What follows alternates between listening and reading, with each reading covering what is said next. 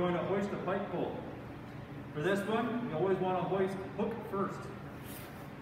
So at the bottom end of the handle, we want to tie a clove hitch. But because I have a tag line, I'm going to tie a clove hitch in the middle of a line. So I do 2 loops, tuck them in behind each other, and tie it onto my handle. Here's my clove hitch. From this end, I'm going to tie 2 half hitches. So looping the line coming off the house. I want to push it over the hook end. And then as I go down the handle, pulling up my slack. And I want to tie that in the middle of the handle. I'm going to tie another one.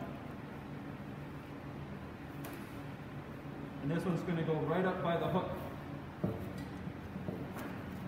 And then I go around the hook and underneath. And this pike pole is ready to hoist.